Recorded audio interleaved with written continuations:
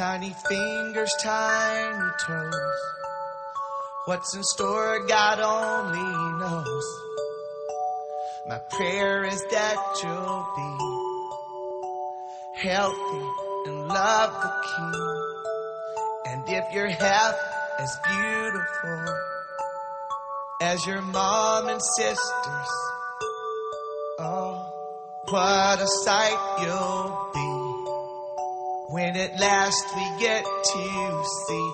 And I hope that I will always be an example of the person Christ would have us to be.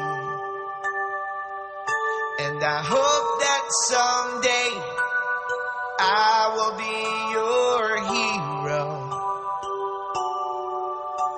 just like your granddad is to me.